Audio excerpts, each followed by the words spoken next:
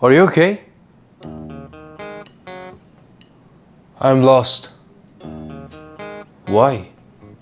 I'm trying to figure out the best way to connect ChatGPT with my own data, so I don't know if I should use Azure Cognitive Search for indexing my words and retrieval, or I should use word embeddings and create a vector database. I'm confused, very confused. Well, you can use a hybrid approach. What? Well, recently Azure Cognitive Search added a new capability which enables you to store your word embeddings as a vector database and index them using cognitive search. That means now you can have maybe both semantic search and even word embedding based search to retrieve your knowledge and have it in your chat with your data scenario. Can you show it to me now? Sure. Can we pause recording? I just burned my leg. Then, let's go.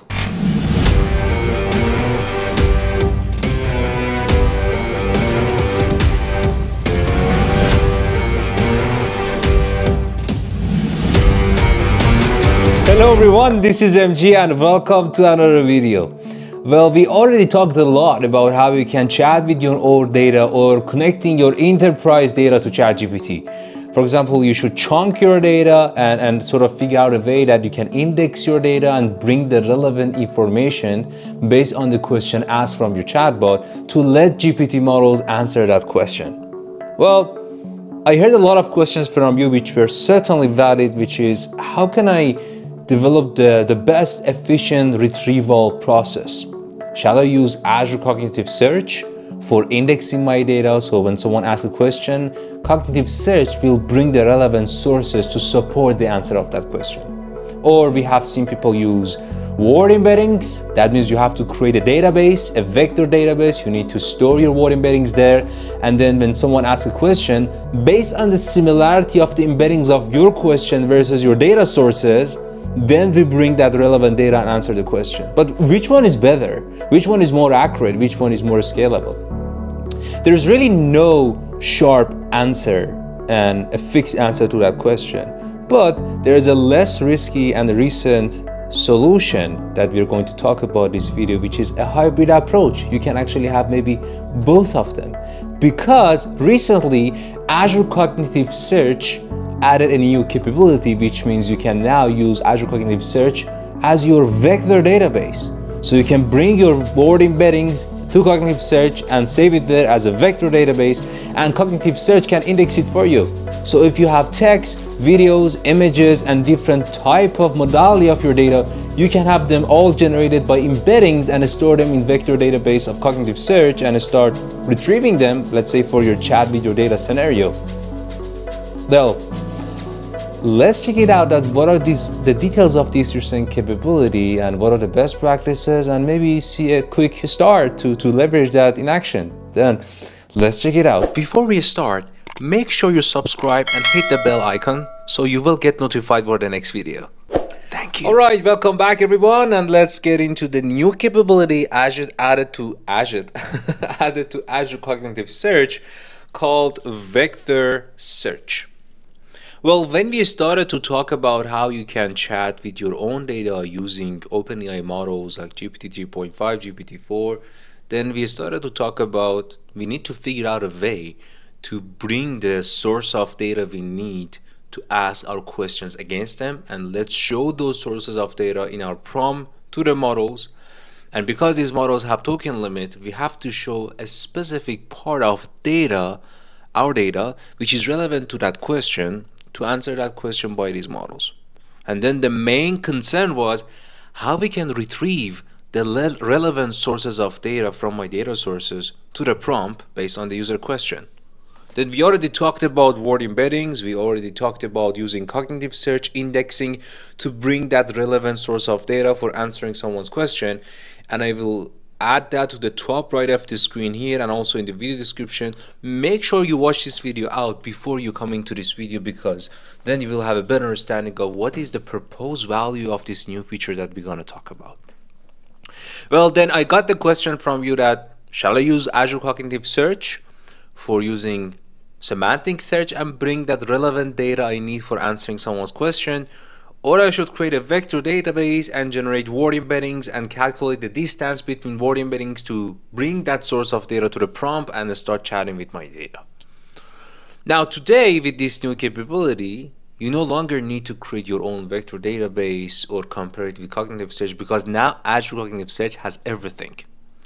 It can do semantic search for bringing or retrieving that source of data for you. What is semantic search? It is actually, I think, using a deep learning model. There you go, a deep learning model on backend of cognitive search to query your data and bring it to the prompt to answer your question. And this is actually what Bing search uses as well. I mean, semantic search. But now, beside this, you can also have vector search. That means, yes, you can now use cognitive search like your vector database and index that vector, so next time when you ask a question, it will generate embeddings and compare them. But of course, it doesn't generate word embeddings by itself. But that's fine. We do have Azure OpenAI models or some even open source models. I can use them to generate embeddings and then let cognitive search to host them, and I can query them. Okay? So before we begin and show you an example, what is the reason that I should use vector search, and what are the scenarios that I can use? First of all, when we say vector, word embeddings are a vector, but those embeddings can be generated not just for text. You can have images to generate embeddings out of them. That means if you have different type of data, videos that can be converted to images or text, you can generate embeddings out of them, create vectors, and save all of them in the same place, which is now the vector database of cognitive search. So next time when you query something or you want to retrieve some knowledge, it shouldn't be just text. It can be image and videos as well. And how you generate embedding out of images, that's a bit of different scenario. For example, here you can use some models like Clip for doing so, or you can use also another cognitive service API on Azure. I think it is under vision services, that you can generate even embeddings out of images too. So the first benefit, you can have search across different data types because all of them can be compared to embeddings, as we discussed. The one that we're going to focus on further is that we can also now search our text based on their vector embeddings instead of just doing a keyword search or just doing the semantic search. If you have text with multiple languages, because by the end of the day they're going to be converted to vectors, so we can query even our sources of data if they are even in different languages, because by the end of the day vectors represent the context regardless of what is the language. That's going to get carried by the model that they generate embedding for us. And the one that should be the answer of your question that, hey MG, which one I should use for retrieving knowledge? I should go with semantic search, cognitive search, or vector database. Now you can have all of them. Because cognitive search support all of them, you can get the result with all different approaches that cognitive search support. That means using semantic search or word embedding based search, and get the result from all of them and then do ranking and see which one is saying what. So that means you can now have everything combined all together instead of deciding which one I should choose. And there are much more. I'm not going to read all these documents here, just wanted to provide you a walkthrough. I will certainly add this linked document to the video description. But just one more thing I'm gonna also explain further is that how we are detecting by how cognitive search is detecting which vector embeddings or word embeddings is closer to the question that I ask when I chat with my data. Let's say I ask a question about topic A, so that topic A will be converted to word embeddings, and then that word embeddings should be compared with the embeddings that I have with Azure Cognitive Search vector database and give me the closest one. But what do we mean with closest one? Here it has been fully explained that how a cognitive search is doing so, but long story short, it is using k nearest neighbors. So it will sort of map the vector space of the embeddings, and with this algorithm it need to specify which is actually using something called hierarchical navigable small worlds, or HNSW, which is a type of k-nearest neighbor. Sorry, yes, it is actually a nearest neighbor algorithm that will identify what vector embeddings are the closest one to the question embeddings that you have asked, and then it will retrieve it back for you. So I want to show you now a quick demo of how you can generate embeddings, push them to Azure Cognitive Search, generate index out of it, and start asking questions. So let me open up the code. There you go. I will also add the link of the source that gave me the idea of this code, and I used this code from there, so you can check that out. It was recommended that I need to certainly have these pip packages installed. I want to use LangChain for having a chat and conversation with my data, and I need to also install Azure Search documentation. I'm going to show you why. We're going to use that actually for cognitive search. Definitely OpenAI is needed, and Azure Identity. Now, I need a couple of credentials for connecting to my Azure OpenAI service for generating embeddings, and also, of course, answering the questions in my chatbot. And also, I need to connect to my cognitive search service for pushing my embeddings there and do the indexing and retrieve the knowledge from there. So you need to have all these credentials in a secrets.env file to load it from there. Like, you can have it as an operating system environment, or this just for the test. I hard coded them and I removed them after I executed this code. Now, where you can grab this, let me show you how you can grab OpenAI key and OpenAI base, and how you can grab the service name for cognitive search and the key of that, and we're going to create an index of our word embeddings. So that's just a random name I chose, that can be anything for you. So let me show you in Azure portal how you can grab this information. Okay, so this is my OpenAI service. You just click on key and endpoints. You will see that there's an endpoint here highlighted and the key of your Azure OpenAI. So these are two info that you need for connecting to your Azure OpenAI. And for cognitive search, here it is. This is my cognitive search. You can just copy the URL from here, and if you click on keys on the left side, you need to also copy one of the keys here. This is also needed for connecting to cognitive search. Now, getting back to my code, assuming that you grab all this info, you come here. Again, this is just a place that I grab this information to the code. But now, first of all, I need to initialize two models. The first one, GPT 3.5, this is the one that the initial ChatGPT used. I want to use this model from my Azure OpenAI for having that chat conversation and answering my question. And I also want to use ADA for generating word embeddings of the data that I have. Where is the data? The reference code that I use had some sample data, so I'm using that. Let me actually show you. So this is actually the folder that I'm using, that I have my Python code that I'm providing walkthrough, the secrets that I have added here, and the data I downloaded from that reference code that has some information. I think it's about OpenAI, Azure OpenAI documentation. There you go.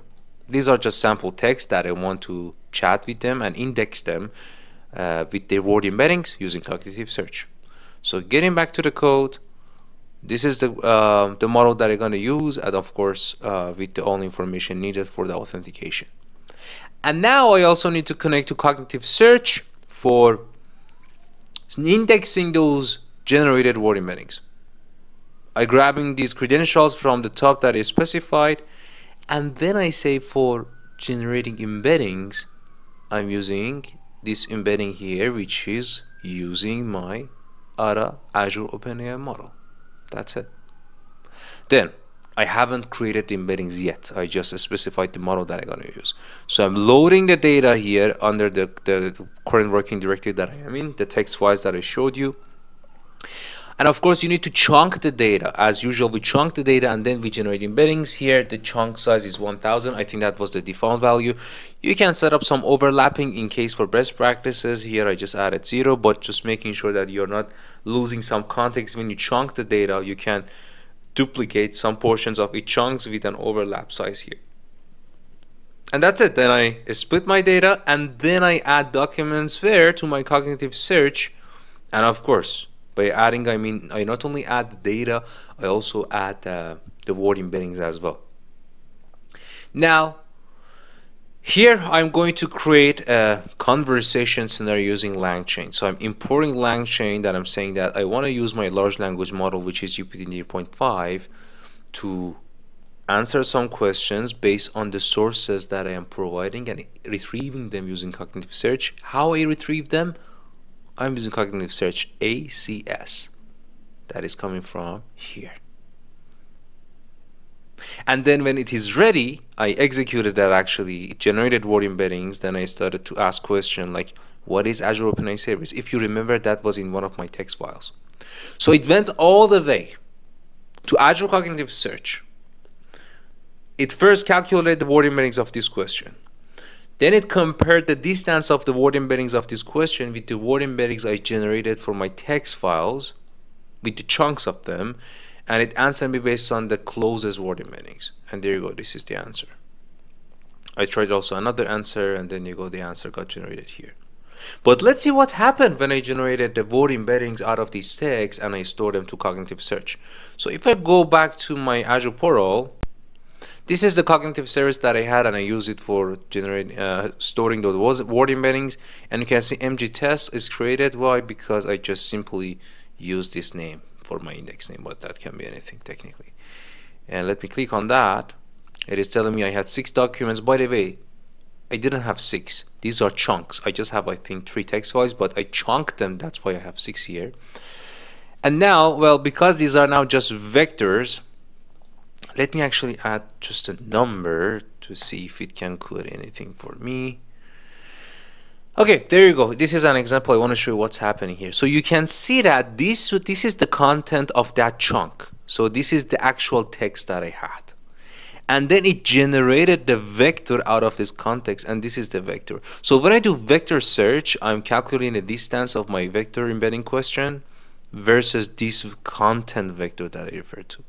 And there you go. It is actually getting generated and stored here for me with some metadata. For example, what's the source of data? That's going to be used when, if you want to add citation on if your chatbot answered the question, you want to know based on what source of data. You can use this metadata.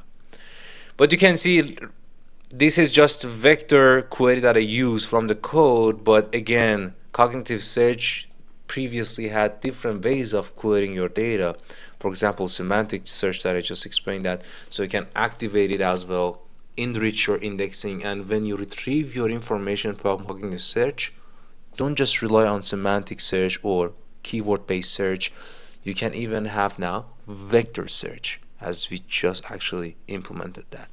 And I think by default, when you generate when you store your word embeddings in cognitive search, this is actually how my index and fields are generated. So it generated an ID, the content, which is my text file source data, the vectors that I showed you, that, and the metadata, which is talking about the source of data where I grab these word embeddings.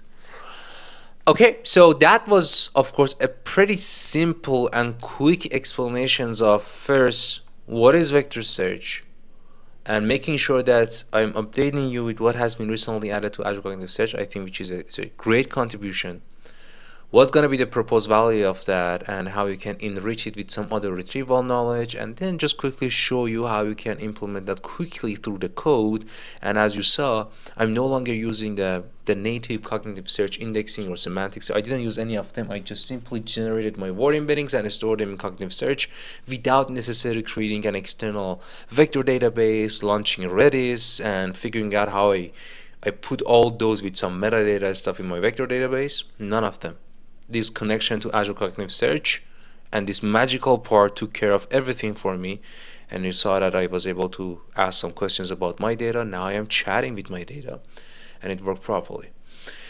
All right, I hope, well, I'm talking for 15 minutes just for the tutorial part. I wanted to make it a little bit shorter, just making sure I'm talking about hour of possibility and you're aware of what's going on and the trend with cognitive search and this chat with your data scenario. But I hope that was short and comprehensive enough to let you start and know what's going on there. But as always, you're more than welcome to ask your questions or any comment you have downside in the video.